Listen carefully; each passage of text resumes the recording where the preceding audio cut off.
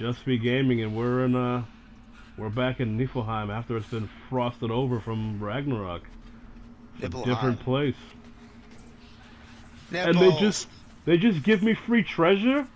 This is better than the last game. I don't gotta go through no mazes or puzzles, I just get free treasures. The frozen nipples are erect. What? Oh! I just wasted it. I can't read them. They seem to like us though. One hopes.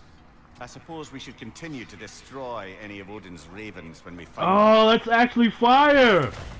So remember last game you just killed the ravens just to kill them? The raven? The Odin's ravens, little green spirit ravens. Oh yeah. It's just like an achievement, I think, or something. No. It wasn't just for nothing. It was because they would sit there and talk shit at you, and just piss you off. They're just making noise. They didn't talk. I distinctly remember them, like, just talking about how Kratos is a hoe. No, your brain is bugging, bro. That never happened. They don't speak. I feel like there was something where they insulted you.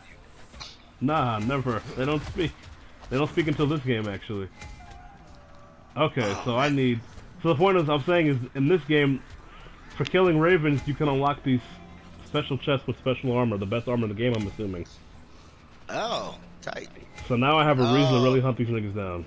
Now you gotta go and kill all 100 ravens. 48 this game, thankfully. And then it gets you the cape of Kratosness. Oh yeah, let me see what this armor is I just unlocked. It makes all the enemies on the map instantly hyper-aggressive towards you at all times. I mean, it makes all the levels easy though, cause... it is better. Of course it is.